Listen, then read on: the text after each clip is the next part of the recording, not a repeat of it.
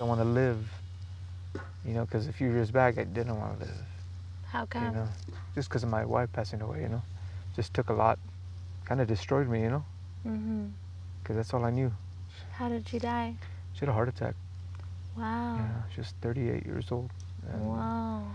I mean, the healthiest woman that, you know, taught me how to eat right, you know, she taught me many, many, many things, and health was one of them. And for her it was too much for me.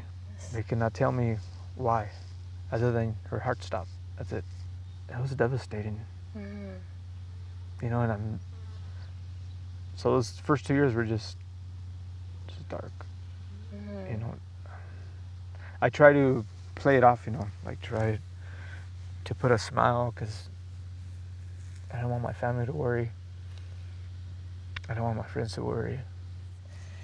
And sometimes I think that the hardest battles are given to those that can actually handle them, you know? Yeah. And that we all have battle and struggle in a different way. And it's like you're given what you can handle. Maybe you'll love again, and you know. That's my hope. Yeah. That's my I'm hope. sure you will, not maybe. Yeah, I will. You will love again.